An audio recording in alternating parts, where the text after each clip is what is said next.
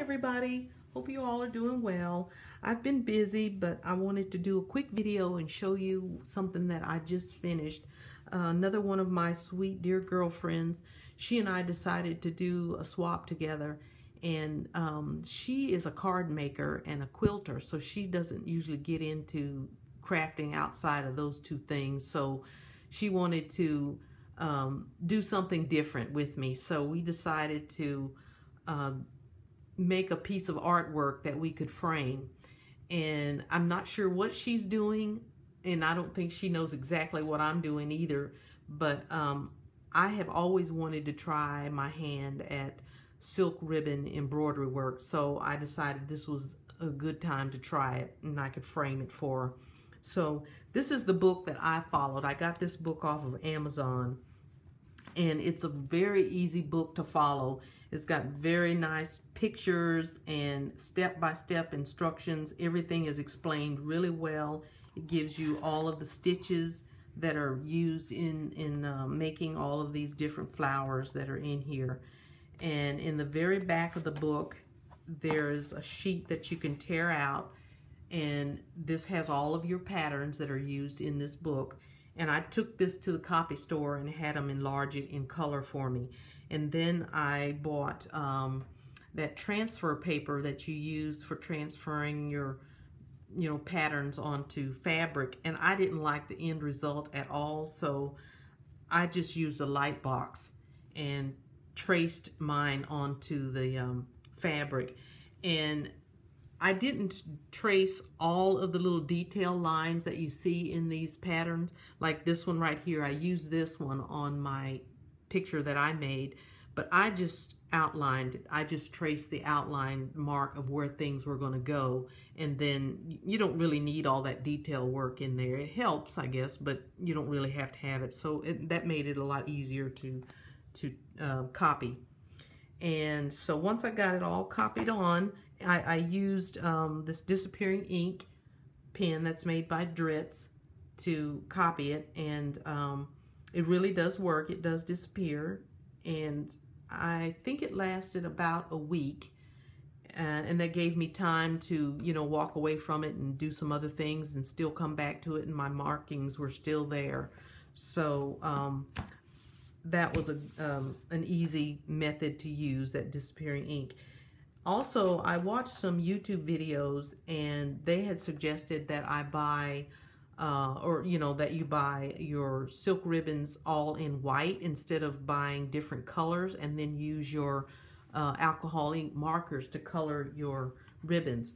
So that's what I did. I bought 4 different sizes. I bought 2, 4, 7, and 13 millimeter, and this is the 7 millimeter. And very easy to color.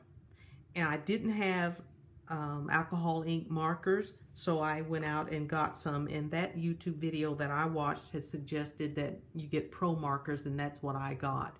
But if you already have Copic markers, those work too, because it's just alcohol ink markers that you need.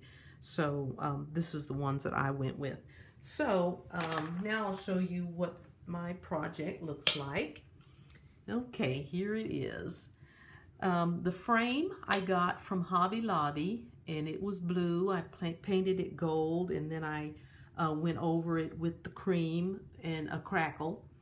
And I made the resin pieces that are in the opposite corners, and then I painted those gold and went over them with a cream, the same cream paint, and then I added the rhinestone trim to each one. And then in the top corner, I added some dangle seed beads just for something different. I just wanted a little bit of something different on the frame. And that was it for the frame. And then as you can see, there's my picture. And the stitches that I have used on this picture are very easy.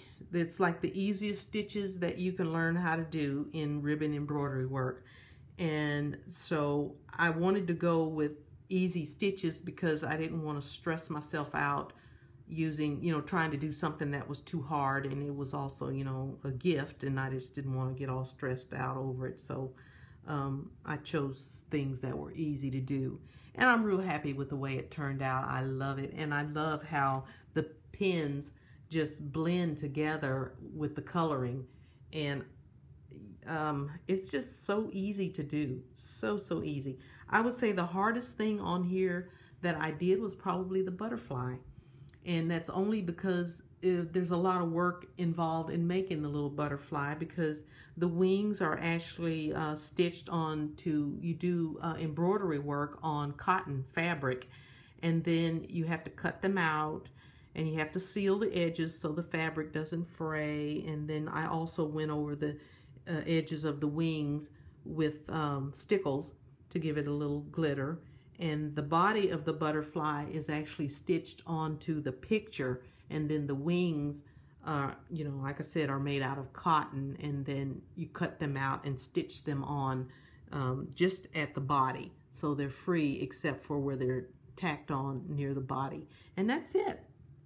So I'm happy with the way it turned out, and I sure hope my girlfriend likes it.